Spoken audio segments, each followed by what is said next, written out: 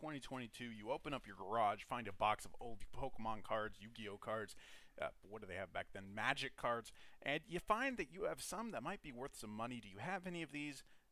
Hopefully you do.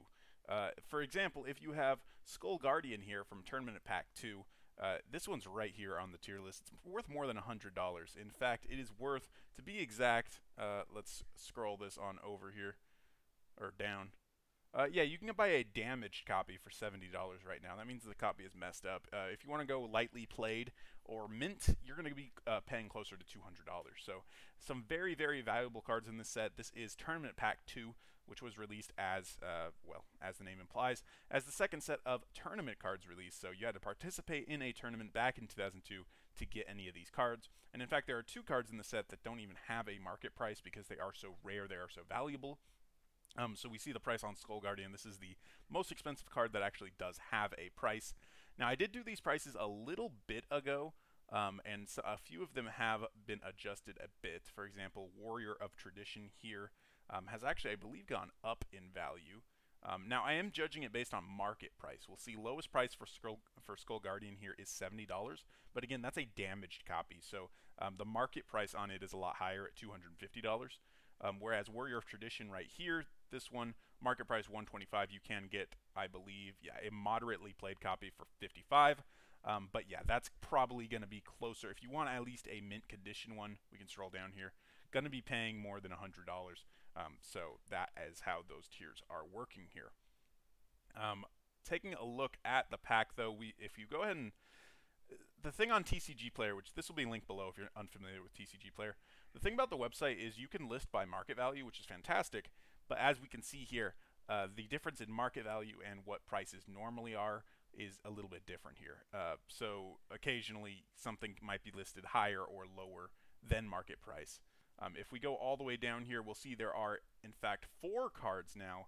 This has changed since I made this list. 4 cards that have no market price available. One of them here is Dragon Seeker, which we do have up here in the correct spot. Dragon Seeker right now, the cheapest one, heavily played, is on sale for $120.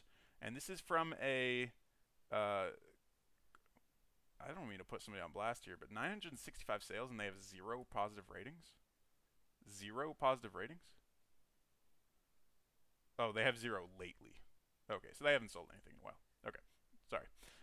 Yeah, so you can get Dragon Seeker. These cards are attainable, but going to be pretty high, and they don't sell that often, which is why there is no market price available. Okay, cool. We went back to the first page. The biggest one from this is going to be Morphing Jar.